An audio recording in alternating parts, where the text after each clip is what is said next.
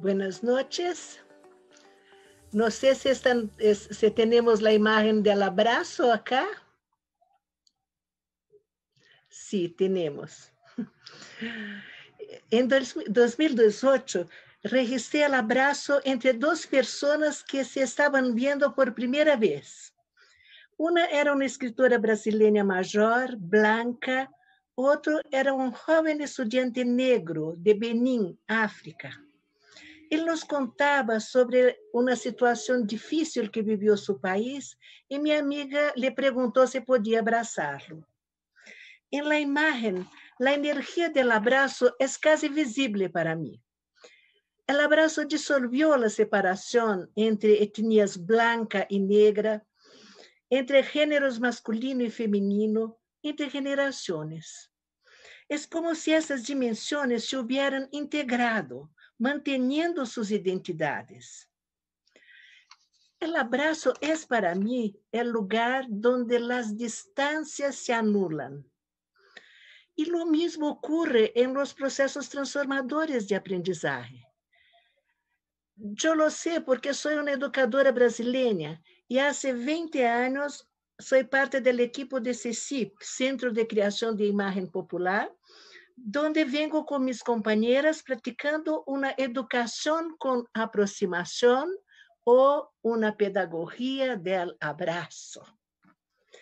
El abrazo, más que un gesto físico, es para mí un intercambio de energía mental, emocional, espiritual.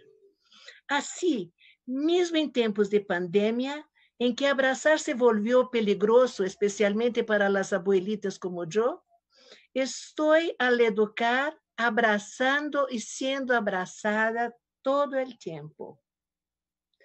Es verdad, en mi camino como educadora, gradualmente me he dado cuenta de que cada vez que las clases, talleres o proyectos que he organizado resultan en aprendizajes transformadoras, la energía del abrazo, del amor, está presente. ¿Qué son los aprendizajes transformadores? Son los que cambian la forma en que vemos, sentimos, pensamos y actuamos en el mundo. Por ejemplo, cuando descubro la belleza al ver una semilla, como un árbol en potencial, me enamoro.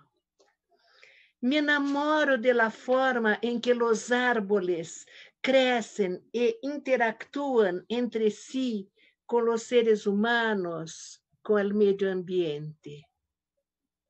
Paso a ver los árboles como amigos, no más como objetos. Todos esses descobrimentos me comueven. Aí é quando actuo. Planto árboles e defendo a natureza. Então, existe um aprendizagem transformador quando pensamento e sentimento se abraçam e nos comovemos. Se não há essa conexão, as pessoas podem consumir informação e reproduzir-la, pero dificilmente van a crear nuevos conocimientos y colocarlos en práctica. Por eso es muy importante crear un ambiente acogedor, propicio a ese abrazo. Aproximar pensamento y sentimiento al educar requiere un ambiente donde los aprendizajes hagan con que los aprendices se aproximen unos de los otros y con el educador. Un ambiente donde los aprendices se sientan escuchados, respetados, felices, con el poder y la autonomía para crear y cooperar. Un ambiente en que diferentes áreas de conocimiento y diferentes espacios educativos también puedan aproximarse y anular distancias como en un abrazo.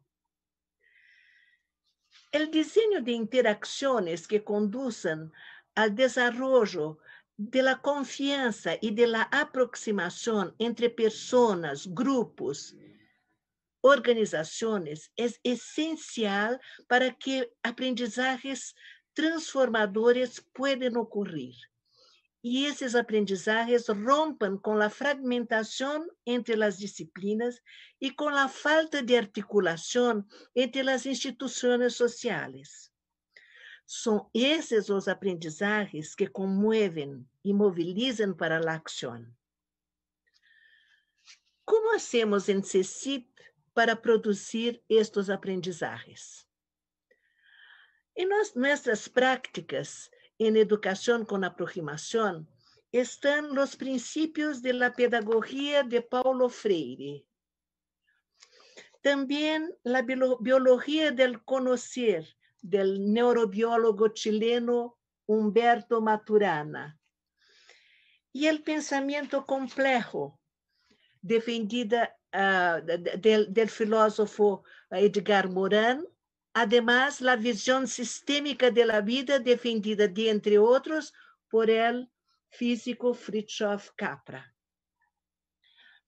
A partir de nuestra interpretación de todas essas ideias e teorias, diseñamos procesos educativos en que el foco está en la superación de las divisiones y del aislamiento, para hacer con que se perceba la interdependencia entre todo y todos.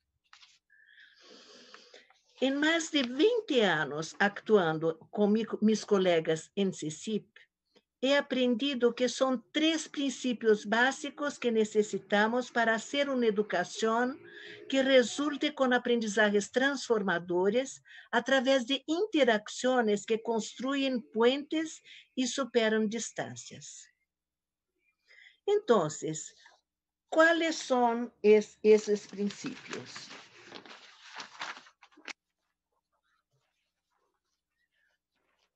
O primeiro princípio de uma educação com aproximação é fazer com que as pessoas, as instituições, os saberes se abracem.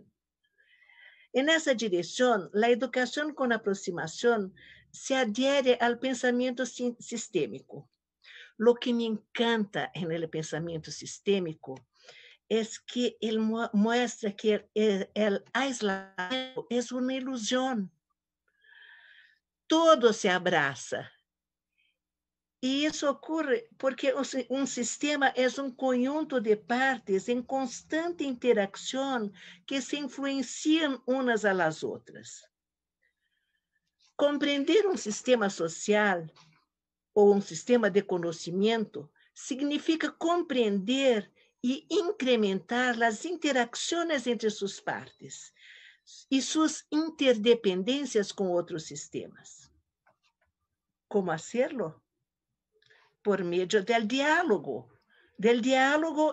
que aproxima pessoas, instituições, saberes.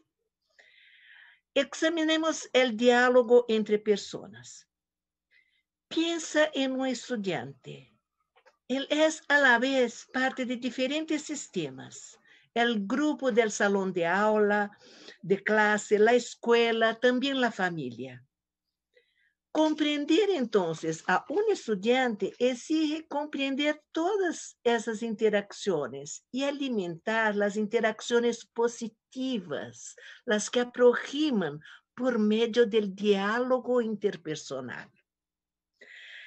O diálogo que aproxima pessoas se traduz por la horizontalidade, que, como disse Paulo Freire, se nutre de la humildade, de la fé, de la habilidade de escuchar com a intenção de realmente compreender al outro. O diálogo é horizontal porque se dá entre pessoas que estão no mesmo plano. E nessa perspectiva não há hierarquias. Professor, estudante, adulto, niño, são pessoas que estão juntas en interacción, aprendiendo y enseñando. Examinemos ahora el diálogo que aproxima instituciones. El parte de la convención que un sistema como una escuela, por ejemplo, se conecta a otros sistemas en el territorio, donde procesos educativos no formales ocurren. Hogares, clubes deportivos, parques, centros de pesquisa e investigación.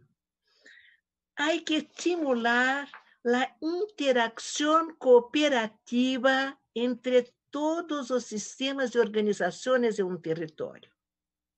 El diálogo entre instituciones se traduce en alianzas. Por ejemplo, entre escuelas y familias o entre escuela y otros espacios educativos del entorno en la promoción de aprendizajes transformadores. Hay que cuidar también del diálogo que aproxima saberes. Él considera que las áreas del conocimiento también funcionan de forma sistémica y deben interactuar e influenciarse mutuamente para construir significados que proporcionen la comprensión de la realidad. Hay que promover la interdisciplinaridad, por ejemplo, trabajando con proyectos. El diálogo entre disciplinas integra las ciencias exactas y las ciencias humanas, sin crear jerarquías artificiales entre ellas. Aproxima también los saberes académicos y los saberes populares. El segundo principio de una educación con aproximación, estoy buscando acá mi cartelito, pero desapareció. El segundo principio de una educación con aproximación es hacer con que razón y emoción se abracen. El pensamiento complejo nos recomienda reaprender a pensar, reconectando todo lo que es considerado opuesto, diferente, separado, ya que nociones aparentemente antagónicas, emoción y razón, por ejemplo, son indispensables para comprender la misma realidad. Para comprender al ser humano, hay que reconocer en él emoción, que en él emoción y razón se funden. Es imposible separarla. Para Humberto Maturana, las emociones son lo que impulsa las grandes transformaciones en la historia de la humanidad.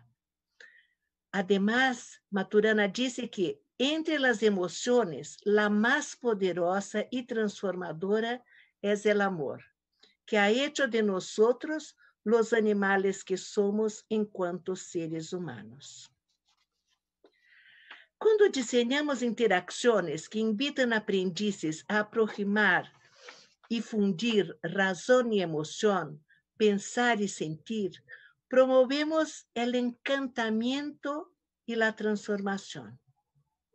Como vemos, isso se torna possível quando promovemos o diálogo no grupo, quando valorizamos o juego e o jugar, quando hacemos com que as disciplinas dialoguem entre si.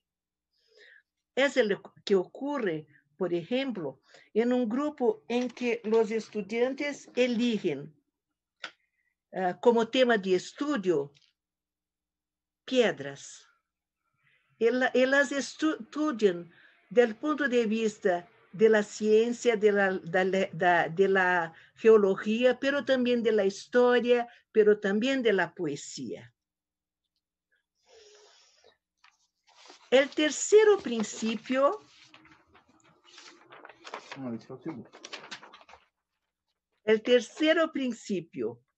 de una educación con aproximación es hacer con que teoría y práctica, reflexión y acción se abracen. El diálogo tiene como objeto la práctica, el hacer. Los territorios son el espacio donde conocimientos son transformados en acción. Impulsado por una razón mojada de emoción, como dice Paulo Freire. En las clases, talleres y proyectos de CICIP, preparamos experiencias prácticas en que nuevos conceptos y informaciones pueden ser probados y donde el pensamiento crítico puede ser ejercitado. Entonces, si quieres hacer una educación transformadora con aproximación, abraza el diálogo entre personas, instituciones, saberes. Abraza el diálogo entre razón y emoción. Abraza el diálogo entre teoría y práctica, entre reflexión y acción. Como dice la filósofa brasileña Viviane Mossé, existe un lugar donde todo se encuentra, todo se abraza, y no hay más frío en el alma, solamente el amor que une el que separa. Este lugar puede ser tu salón de clase, puede ser cualquier lugar donde existan personas dispuestas a aprender con comunión, con la pedagogía del abrazo. Gracias, amigos. Un abrazo.